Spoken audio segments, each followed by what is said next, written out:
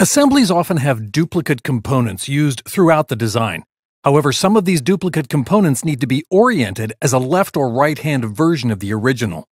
Solidworks enables you to mirror components and simultaneously create left and right-hand versions of individual components, which remain linked in the design and update together.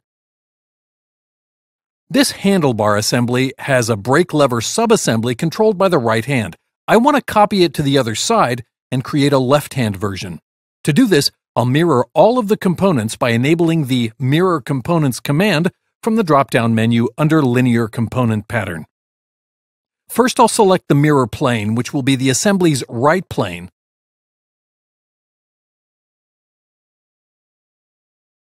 Then I'll select the entire brake lever subassembly as the components to mirror. I'll click the next arrow to continue on.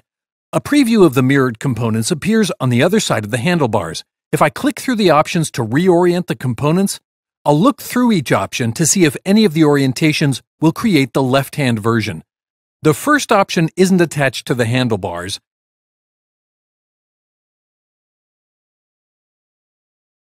The second option has the lever pointing in the wrong direction.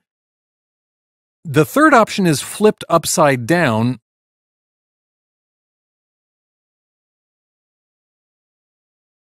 And the fourth option is pointing the wrong direction and is upside down. I don't see any options that are oriented quite right, but notice in the Property Manager that I can create an opposite hand version. If I select this option, the components are oriented correctly. The housing is facing upward and the lever is pointing outward in the correct direction. This looks good, so I'll click the next arrow once again. Next, I'll define how the new files will be created. I'll choose Create New Files and add the suffix left. And click the next arrow once more. Here I can import features from the original geometry. For now, I'll keep the default options checked. And when I click the green check above, the other brake lever subassembly is created as a left-hand version.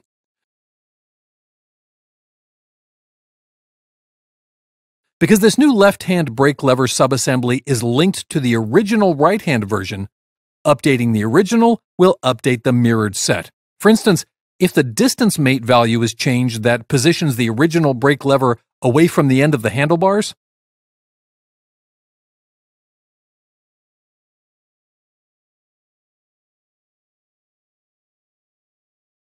the positions of both versions update when I click the Rebuild button.